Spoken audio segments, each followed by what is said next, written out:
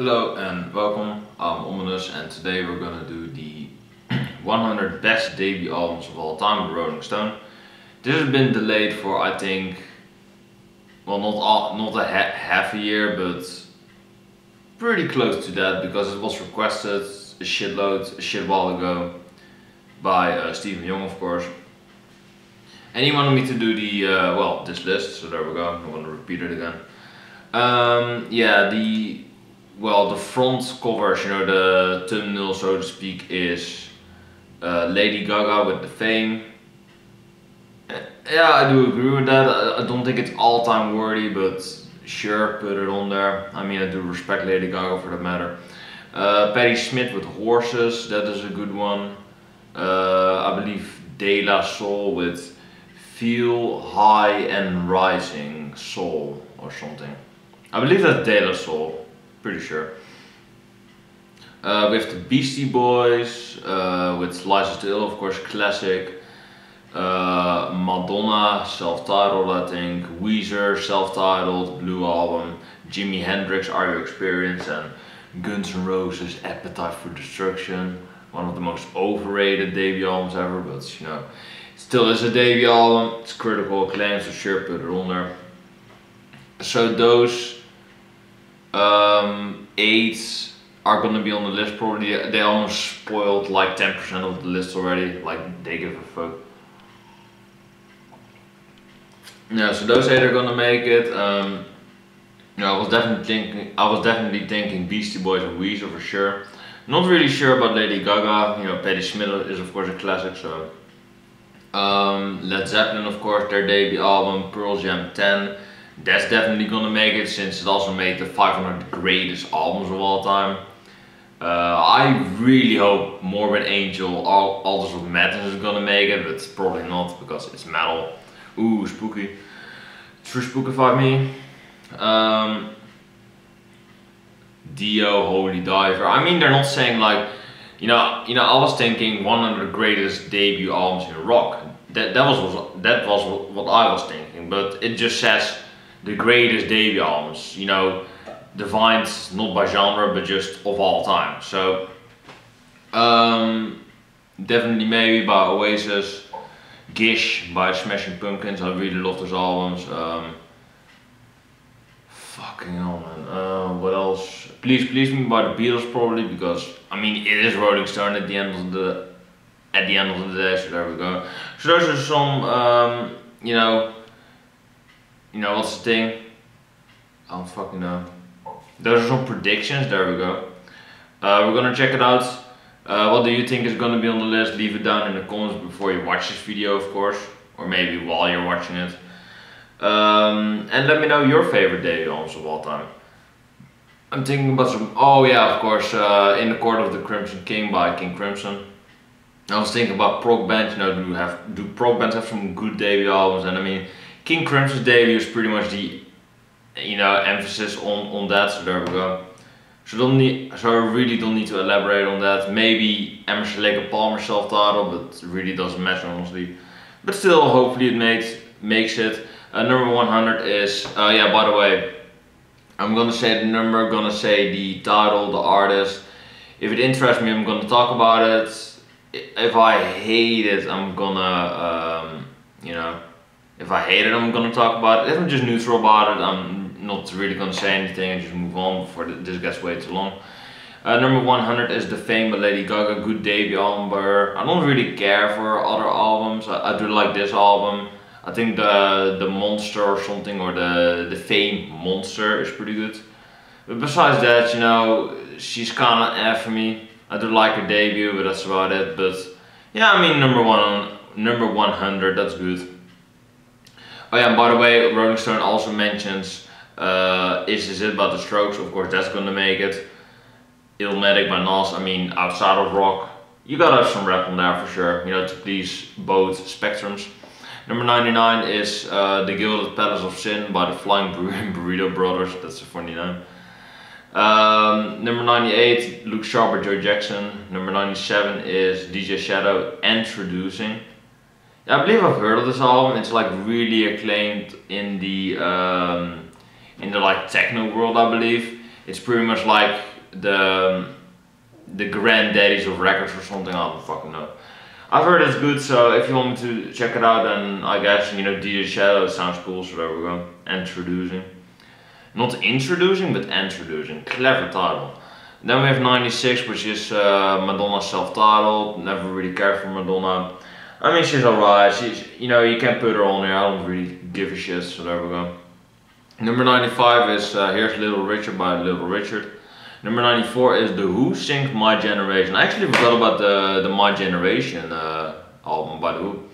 Great debut album. I think it is a little bit too underdeveloped for my taste. It's a little bit too simplistic. It's kind of, you know, it's reminiscent of the Stones, I think.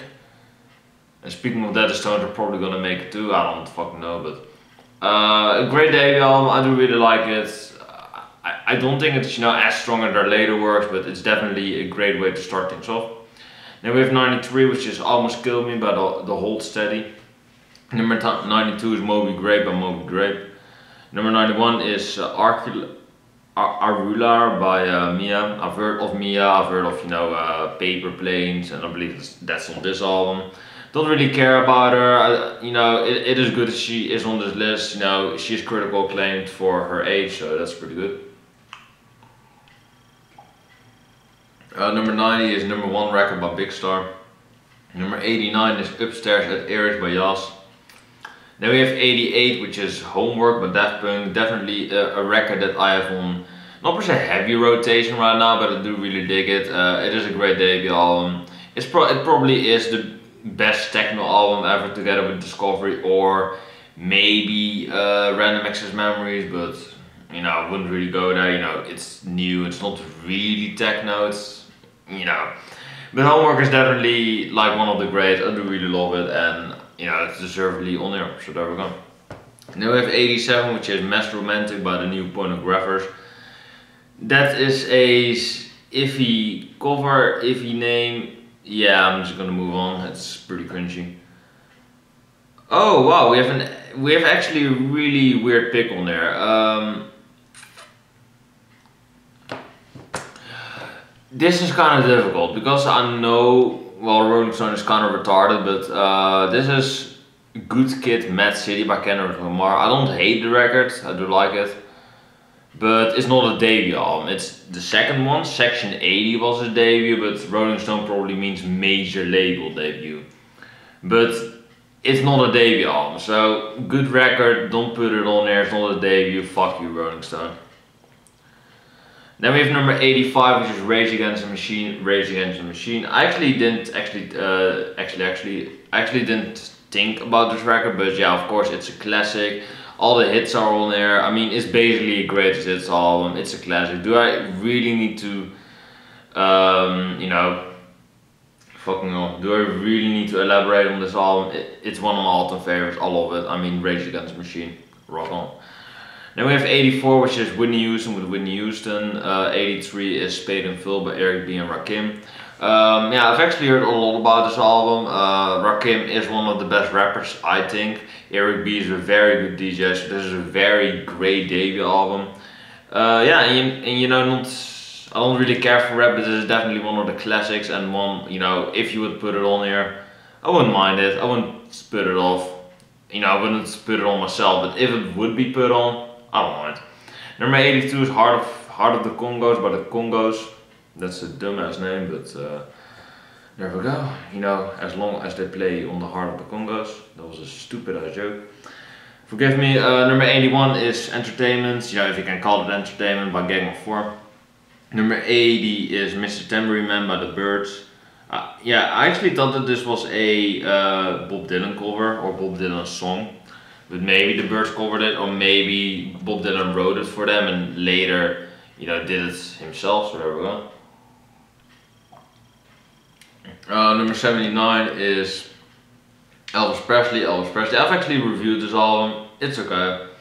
I believe I gave it like a neutral rating. It's a good record. I don't think it's like the greatest debut album ever. It's 79. Deserves to be on there. I definitely don't think it's like, you know, all-time worthy, but sure, you know, put it on there. You know, not on the 500 greatest debut or the 500 greatest albums ever.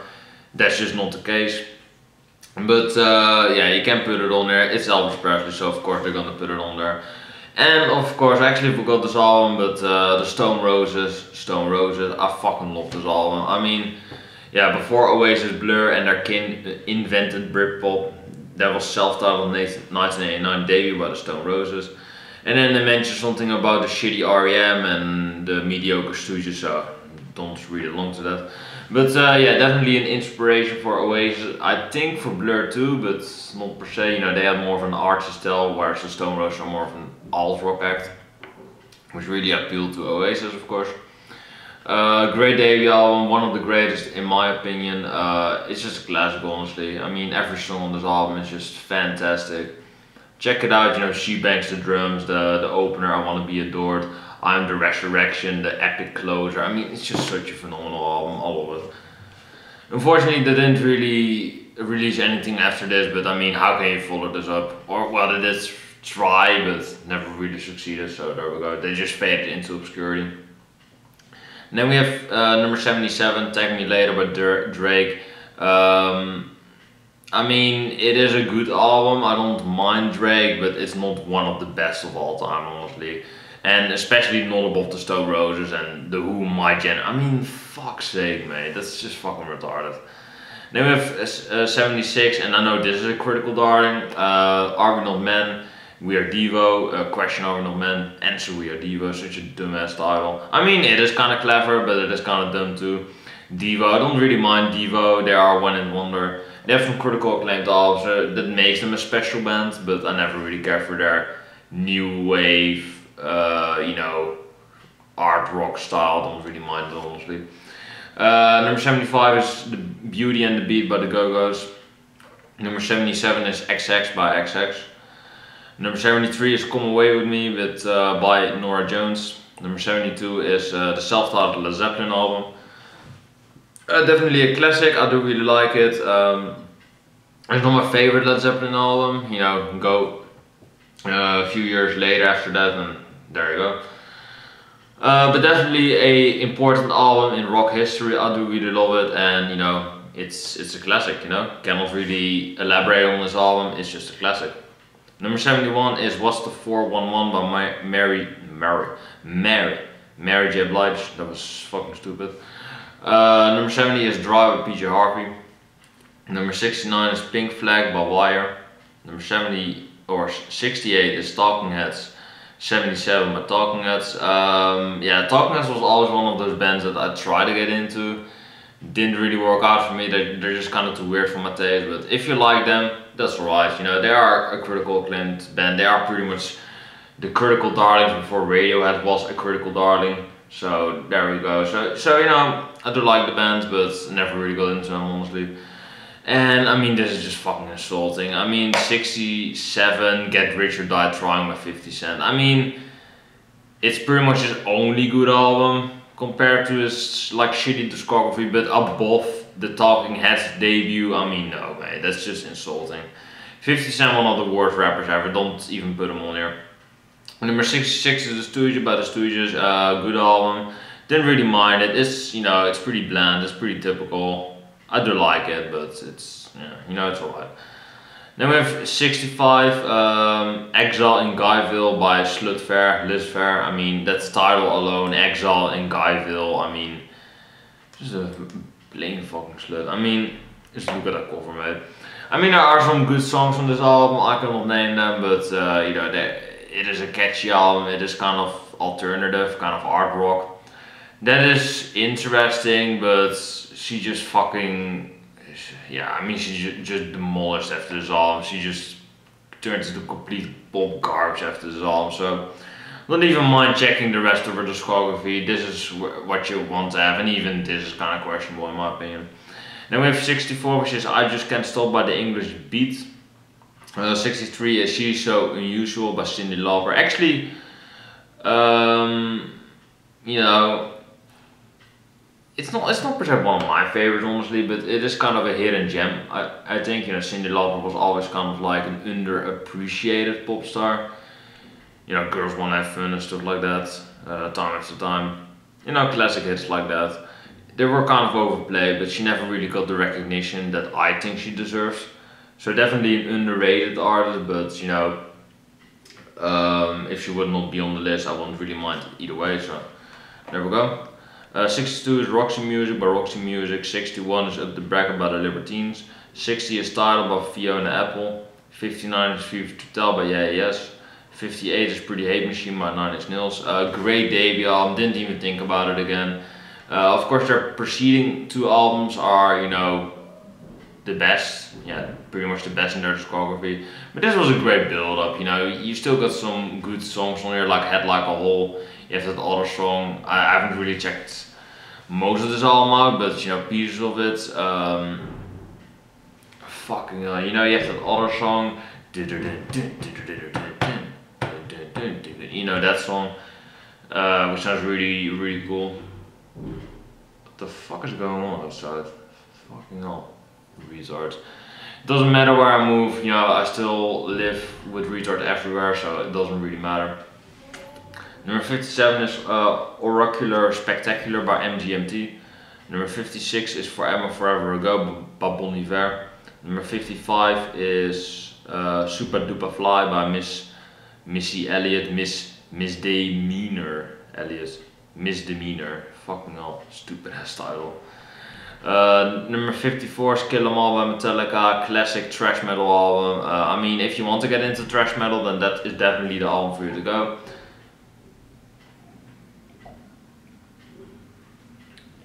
So definitely check it out, because you know, I do really love the record, and yeah, you should check it out. Fucking hell, man, retard.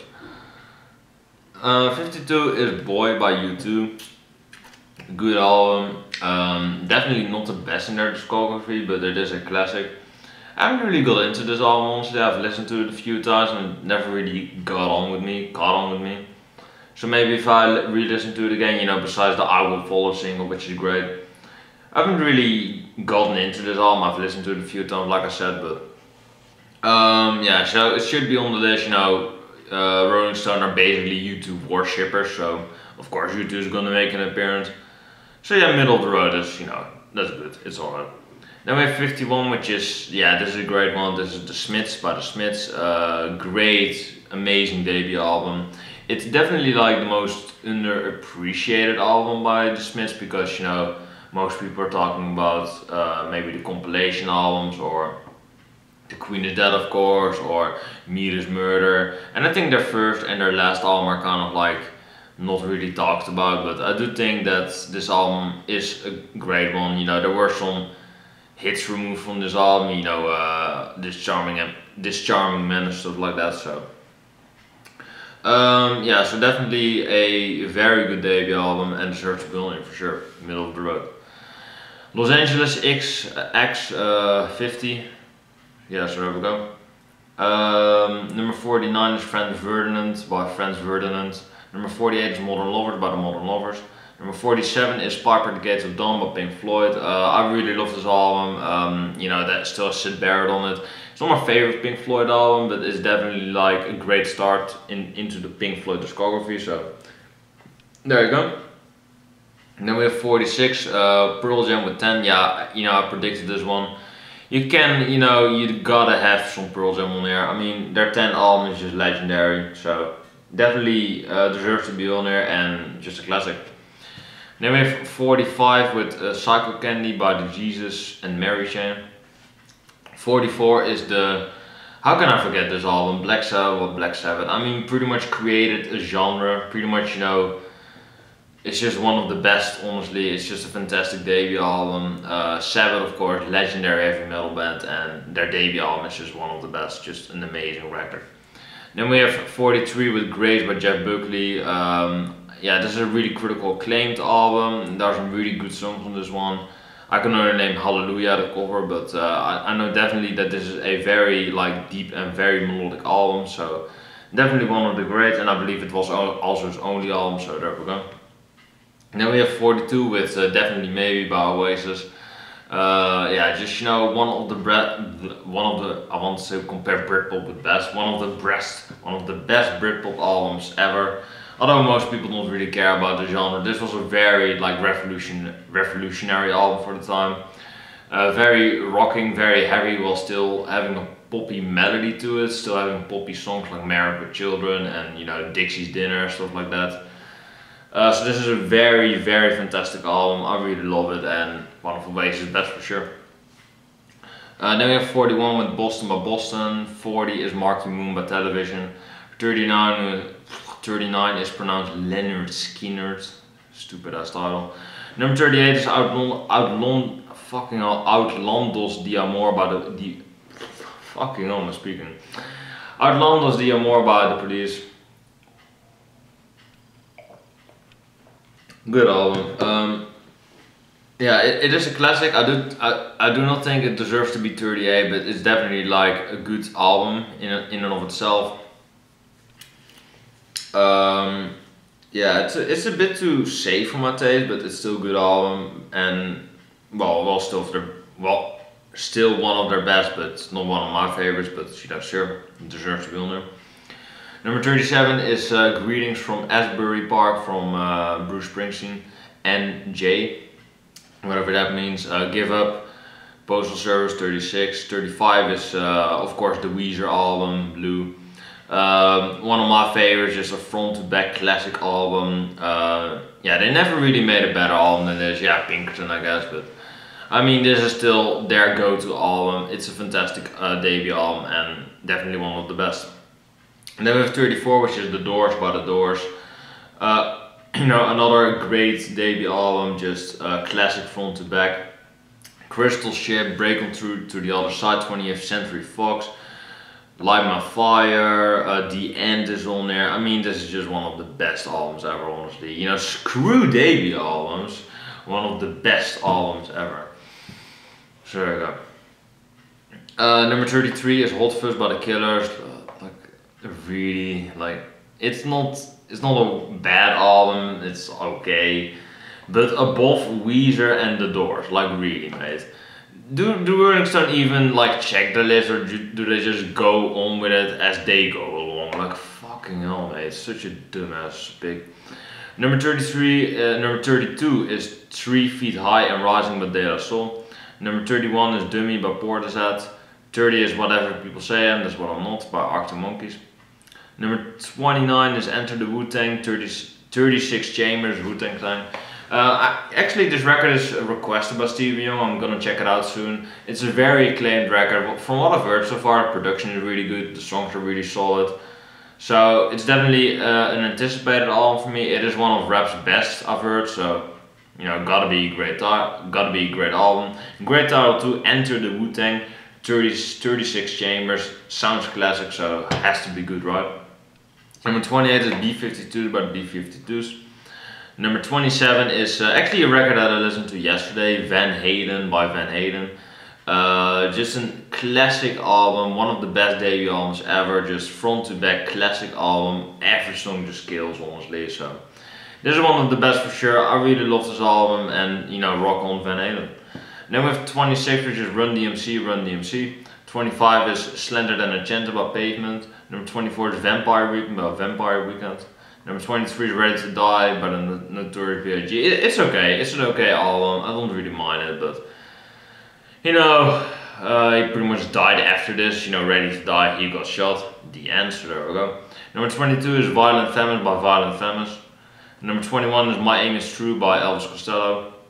Number 20 is Number Pleasure by Joy Division, of course one of the defining debut albums ever. It's a critical acclaim darling. You know, Joy Division is very loved, New Order very loved, but it doesn't get much better than the debut album, honestly. Number 19 is The College Dropout by Kanye West. Yeah, Kanye West. I mean, honestly, he can be on this list, I don't mind, but not number 19, honestly. And number 18 is Murmur by R.E.M. You know, speaking of artists that I don't think deserve to be on there. There you go. Number 17 is Please Please Me by the Beatles, a very classic album. I don't think it deserves to be like in the top 20, but it definitely deserves some recognition. It's a very catchy album, it's very melodic, it has a lot of great songs on it. But I don't think it's, you know, yeah, they actually recorded it in over 12 hours, like, that should say enough, like fucking hell. It's a good album, but it's simplistic as hell. You know, the Beatles did release so many albums because what they released was simple as fuck. Not all of it, but most of it. So there we go. Number 16 is The Card by the Cars. Number 15 is Funeral by Arcade Fire. I believe I did name this one, or maybe I didn't. One of the best debut albums of this decade, or of this century, honestly, and arguably of all time. Just the number, the number trilogy is just amazing. Rebellion, Lies. I mean, there's just so many classics on this one. Wake Up, Neighborhood, One Tunnels. Just like a fantastic album. I really love this album. One of the best for sure. Classic. Then we have number 14, Reasonable Doubt by Jay-Z. I don't really mind Jay-Z. He has a good debut album. The Black album is pretty good. The Blueprint is pretty good. So he has some good albums, and his debut, it deserves to be on there, but I don't think it's like almost top 10 worthy. That's no way. Number 13, The Pretenders by The Pretenders. Number 12, The Clash by The Clash. Clash-ic. Oh, kill me, Jesus Christ. Of course, most people will cite London Calling as their best album. Some people will say The Clash by The Clash. So definitely, deserves to be on there. I don't really mind The Clash. They're okay to me, but if you like them, they deserve to be on there. They did shape pretty much the punk movement, so cannot really deny that. Number 11 is Illmatic by Nas, one of my favorite rap albums ever. There's a lot of classic songs on this one. Very great rap album. Illmatic, it doesn't get much better than Illmatic though in rap, does it? No. Number 10 is Horse by Patti Smith. Number 9 is Music from Big Pink by The Band. Number 8 is Is It by The Strokes. I've actually checked this record out like recently. I do really love this album. I do think it's like one of my all-time favorites, but I don't think it's like the 8th best one. It's a good one, it's a notable one, they probably think, oh, it's a very classic one, so let's put it high on there. It's a very critical acclaim one. It is a great record, but I don't think it's like the 8th best debut album ever, but it still deserves to be on there. Number 7 is Nevermind the Bollocks by the Sex Pistols. I actually didn't think about this one, but yeah, definitely an amazing debut album. Pretty Vacant, Holidays in the Sun, Anarchy in the UK, classic songs. Bodies, EMI, just this whole album is just classic, honestly. Front to back, killer album, all of it. I mean, what can you really say about that? Number 6 is Straight Outta Compton by NWA. It's alright. It pretty much is like the face of hip hop music. It is a good album. It should be this high because it is a pretty revolutionary rap album. So sure, put it on there. And number 5 is The Velvet Underground and Nico by The Velvet Underground. One of the best debut albums ever. Velvet Underground is just a fantastic band, very like mellow and very dark band. Just overall a very beloved band by me. They're one of the greatest artists ever, and their debut album is no exception. Although they have 3 self-titled albums, that's a little bit lazy. Led Zeppelin too, but they have a little lengthier discography, whereas the Velvet Underground only has 5 albums. Their compilation album, I'm counting. That is also self-titled the album, and self-titled this one, and Nico. A little bit lazy, but it doesn't really deteriorate from the quality, so there we go. Oh my god, number 4. I was thinking, let's get this album out of the way, let's get it out of the way, and it just didn't appear. It didn't appear, and well, here it is. Number 4, Appetite for Destruction by Guns N' Roses. I mean, one of the most overrated albums ever, for sure. There's not really good songs from there. Welcome to the Jungle is okay. Paradise City is overplayed as fuck. Speech Out of Mind is horrible. Rocket Queen is sexist. All of the other songs are filler, really bad. So this is just a really overrated album. Honestly, I don't mind it. And above the Velvet Underground, above Pearl Jam, above Oasis. I mean, like fucking hell, mate. It just doesn't make any sense to me. Above Led Zeppelin. Fucking hell. Above Led Zeppelin, they mention Led Zeppelin. Above them, no. Number 3 is Are You Experienced by Jimi Hendrix. Definitely one of the best debut albums ever. I really love it. Yeah, you know, Hey Joe, Purple Haze, the title track Fire, Stone. There's just so many classics on this album. Number 2 is the Ramones by the Ramones. I mean, it's not a bad album, but like the second best one. What's gonna be number 1 though? I don't even know. Altars of Madness. I don't know. So let's just check it out. What's number 1? License to Ill by the Beastie Boys. Okay. Um, it's a good debut. It's a great debut album. I love it. The production is great. The sampling, you know, they have some Beastie Boys on there, AC/DC, Led Zeppelin, Black Sabbath. So gotta love that. I do think it's an amazing debut album. I prefer their Pulse Boutique album, their upcoming album, a little bit more. It is one of my favorite debut albums too, but I don't think it is the greatest debut album ever though. It's a great album, don't get me wrong, but the greatest of all time?